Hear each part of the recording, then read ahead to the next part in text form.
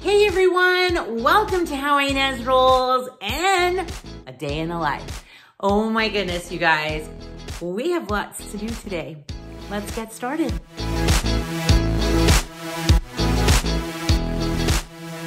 I kind of already did. So I was cleaning already and I have more cleaning to do as well. But I am starting a bread recipe, a different one. And so I thought I'd start showing it with you, just kind of the beginnings of it. And I will link the recipe down below. It is the Food Nanny recipe, and I'm using her kamut flour. It is the best recipe I have made of bread. And it's pretty easy. I don't even have to get a mixer, if you can believe it. So let me show you. So this recipe makes 2 loaves or like 6 of the little mini ones, but I have 2 bread pans and I'm gonna make them. And look at how they turned out the last time. It's like a piece of bread, like literally, like normal sized and everything. So I just kind of try to cut them a little bit on the thinner side. It's about a regular slice of bread, but it is made with kamut. I just broke that one. Guess I'll have to eat it. But you can see I am very, very low. So I'm going to get my stuff ready to just start making this. So it's pretty easy. I have to start with the sponge part of the bread recipe first. All right. I just put my hair back. So now I'm ready to go. So first we're going to do the sponge part to this recipe. That's what I meant to say. All right. So what we're going to do first is we need 4 cups of flour. Get that going. 1. So this recipe will have a total of 7 cups. Now this is my largest glass bowl. I might need to get the big silvery ones out because it's gonna rise a lot. So, okay, I have my 4 cups here. I'm also going to need a 1/3 cup of honey. So this recipe does not have sugar in it, which is yay. So now I have to go buy more and more honey, but I'm okay with that. And then I need 2 tablespoons of yeast. Now I put my yeast in the freezer, so it's ready when I need it. Now keep that tablespoon around because you're gonna need it in a little while for some salt. All right, so now we're going to add 3 cups of this nice warm water. Now I just put it in the microwave for about a minute and I did like a temperature gauge, one of those food thermometers. So I do know that this is about 115 degrees. So you want it somewhere between 105 and 115, but more than that, it could, I guess, burn your yeast. So I'm right at the point where it might be a little bit warm, but I'll bring it closer and let it give it a couple more seconds to cool. So I'll bring it closer. All right, I gave it a nice mix. So I'm just gonna cover it with some saran wrap for about 30 minutes. And then we're gonna move on to the next step. But in the meantime, I already have to clean my kitchen. So I will do that while we're waiting.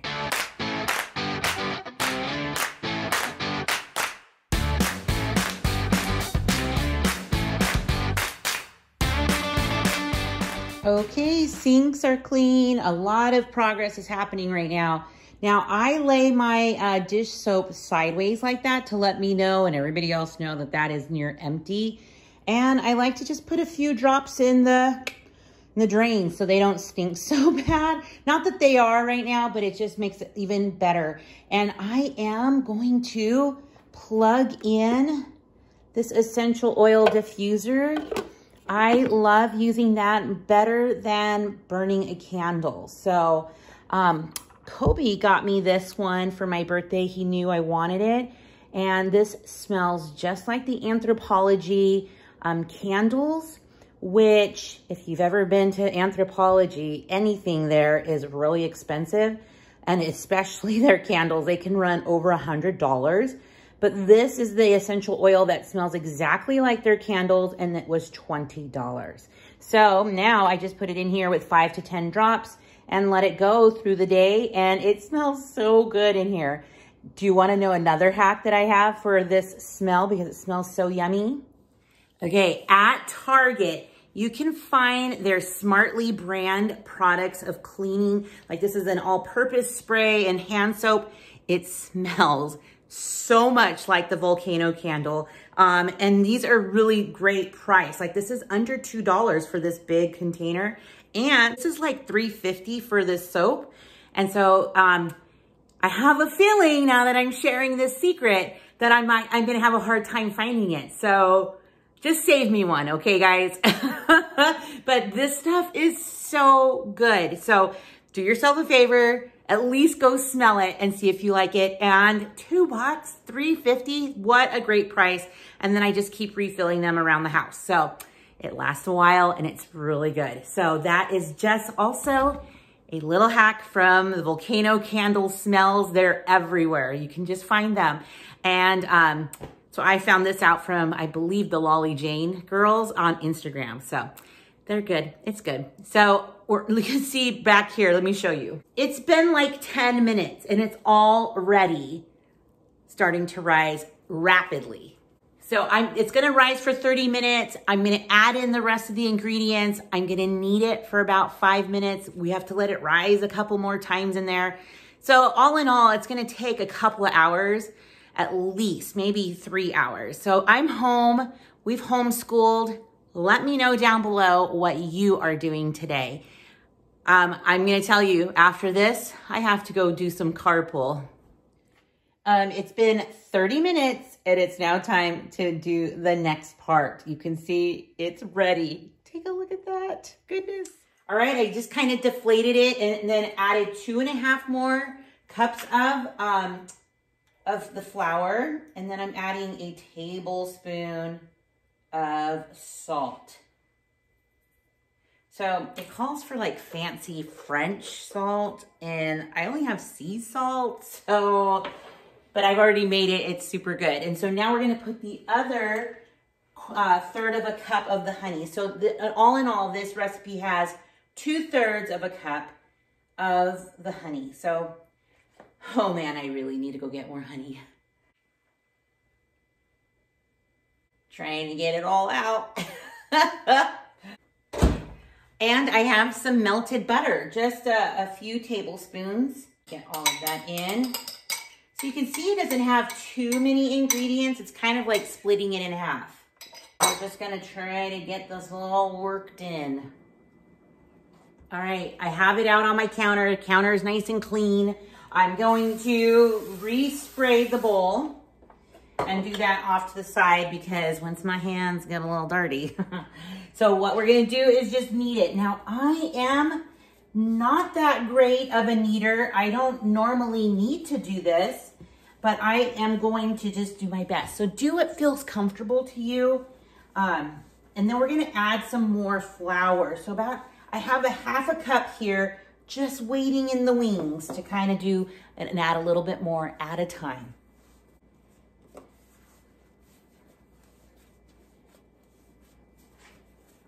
Just trying to mix it in a little bit and then I'll start kneading it some more. But this seemed to work for me last time, just kind of squeezing it into there. And so what we're doing, we're looking for that consistency where it's not so sticky. Let me know down below if you are liking these bread recipes. I actually am really enjoying making bread. So I am all about trying some new recipes. And if you could hear, it's a little bit of a workout, but I love it. So you probably want to do this for about 5 minutes. Okay, so I just put it right back into my bowl, put a little more saran wrap, and we're gonna wait for about 20, 30 minutes. We just kind of want it to double, so it's gonna probably fill this up mostly again. And then I'm gonna start preheating my ovens pretty quick here at 400 degrees. Ooh, it's nice and puffy. It was like touching the saran wrap. So I am just gonna give this a cut in the middle because that's kind of what I do, you guys. I love my little kitchen shears for this. Whenever I'm making dinner rolls, I love these. It makes it so much easier. So we have here some more kind of exact halfway down. So what we're gonna do is we're gonna like just kind of get it in and then slam it. So use like all of your like exertion because you're trying to get the bubbles out. That's what Lizzie said at the Food Nanny. So we want to make sure it has no bubbles. I have to say this is like my favorite part. And you can see I have it here ready in a greased pan. Let me do that again because it's so fun. So we're kind of tightly wrapping it, so to say. And so fun. So now we're gonna do this another rise. 30 more minutes-ish. And about halfway through, I'm gonna turn on the ovens to 400. Now we want the ovens nice and warm at 400 because we're gonna drop it down as soon as we put it in. All right, these are about to go in a 350 degree oven after it's been at 400 degrees. So it's nice and hot, and then I'm gonna dial it down, so to say, and those will cook for anywhere from 20 to 30 minutes. But I had to show you what I got in the mail just now. Because I'm paying for my Walmart Plus now, it's past my trial period. They sent me this box with lots of little free goodies and another shopping bag. So these are one of those cloth reusable ones, and I needed it because I'm going to be doing a huge, well, that means my oven's ready, a huge Walmart grocery haul with their mobile scan and go. So it's going to be so fast getting out of there, which I love. So stay tuned for that video. These need a bake and I can't wait. My house smells all kinds of good here. Look at this bread. Oh my gosh. I mean, like, look at it. It's beautiful. And I have 2 of them. So right now I'm just going to like dump it on, or not, I'm just gonna dump it in the trash. No, I'm just gonna put it right there and let it cool. Now this is gonna be the hardest part because I just want to just rip it open, throw butter all over it, and just enjoy it. I'm gonna let it cool. And I'm going to let it just come to a complete cool, or as much as a cool as I can, because I actually have to go get my kid from school. So I'm doing carpool this afternoon, plus I have to go get the car from the shop. I am not a fan of car problems. Who is? So Kobe and I actually have to go to our mechanic. Luckily, he is super nice. So we're gonna be taking care of that. And then I'll be showing you what we're making for dinner and then what we have planned for tonight. All right, it's time to cut it. Ooh. So I put these, I'm gonna cut these in half and put them into the freezer so that mostly for Paul and I to just have fresh bread when we're ready for it. But you know, I have to taste it, woohoo. I like the heel. What do you guys call that? The end of the bread. What do you call that? The heel? When I was a kid, I called it the butt. But look at that, oh goodness. It's got good, like, it just looks like bread. Like no pocket, no air pockets. Oh yeah, oh yeah. So good. My favorite bread, by far. Okay, it's time to go get the car from the shop. All right, everyone is starving. So I don't know about you guys, but we eat dinner at 4:30. Paul gets home at 4:30, so when he's walking in, like literally sitting at the table waiting for him because we're hungry. So my kids will get home from school and they pretty much don't snack. I think the high schooler does because he gets home like early, like 1:20. So he'll have a little snack, but I can just tell they're ready. They're ready to eat like now. But what we're doing tonight is we are going to soccer practice with Ezra's team. So he loves soccer practice. This last week has been a little bit off because his coach has had COVID. So he's back. We're glad. And so Ezra's super excited. So now it is time to start dinner.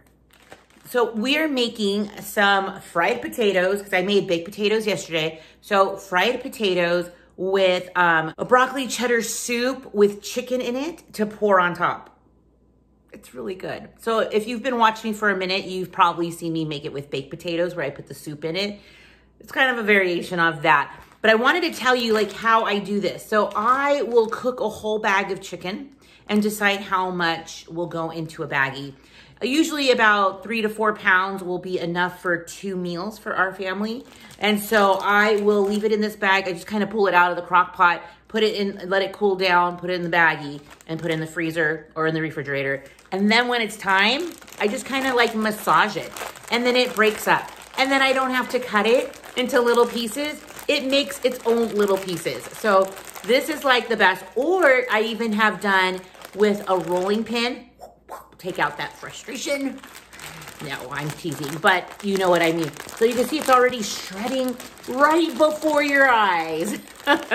Okay, so what I do right now is I'm gonna get the baked potatoes that we need, and I'm just gonna put them in the microwave for like a minute just to kind of give them a little bit, like get some of that coolness out of it before I start frying them. All right, so I just cut all of this broccoli, like a pretty big head of broccoli. So I'm just cutting it into smaller pieces. This will help it cook faster and it's good for the bites, right?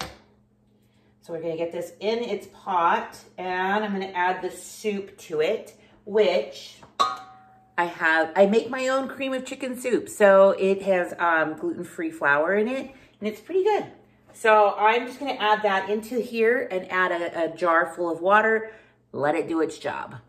Cook it through. Okay, so I've diced my potatoes, my oil is getting hot, and I have my soup here, and I also added the chicken in there as well. So when it's all nice and hot, and it's like incorporated well, I'm gonna add some cheese, and it makes it so easy. So I'm not sure what the actual, I've never really done the real recipe for broccoli cheddar soup, but I'm guessing it's very close because it tastes delicious. So make it easy for yourself, right? Cream of chicken soup, yum. All right, so we're getting ready here to start frying. Look at these yummy potatoes, great. And you can see my soup has come together nicely. So all I'm gonna do is now add the cheese. It's gonna be good. And I'm already toasting up some bread for everybody.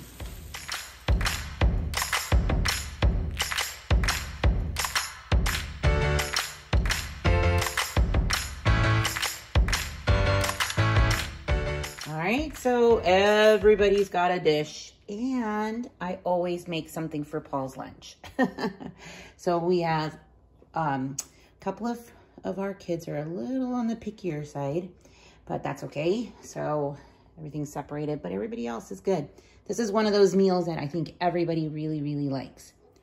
Do you want to see something funny? Okay, so all of these, I love these pictures. I love vintage art around the house.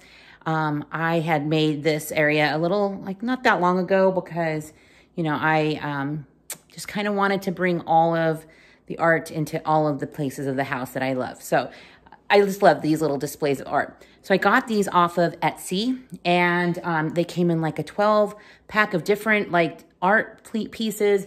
They're all like location places.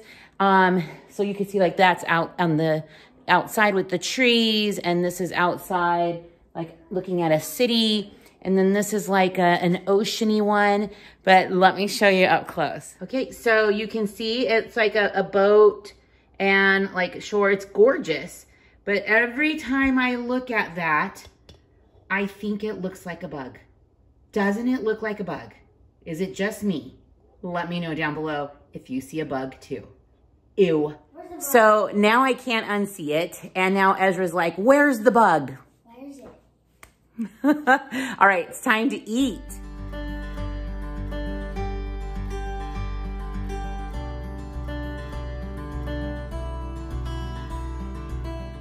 All right, so we are now on our way. We've had a lovely dinner. We've had family time.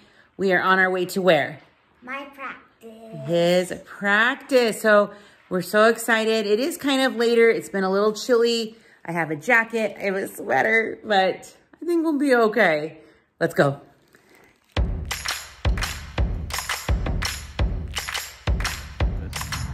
So I thought that I would do my nails while we're at practice. I got these nails, these fake nails, the Impress ones. I think they look like, oh yeah, they look like this.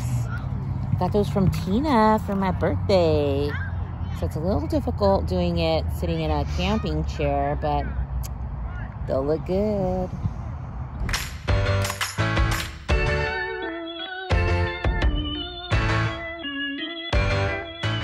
Finished my nails. So pretty. They have some different variation of colors. Looks good. So how did practice go? Good. Good. Did you guys do lots of drills and stuff? Mm-hmm. Yeah? Is it a little cold outside? No. All that running around, huh? Mm-hmm. How much do you love soccer? So much. So much. And that is it. We are all done with our day in the life. It's been a busy day, got lots done, but I'm so glad that you came along with me and got to just see another day that we get to spend together as a family. Ezra was super busy with soccer. I was super busy with bread. I will link that recipe below. I hope that you'll try it. It might just work with regular flour, but that would be kind of fun to try. So have a wonderful day, rollers. Stick around. You just never know what I'll be rolling out next. Bye, everyone.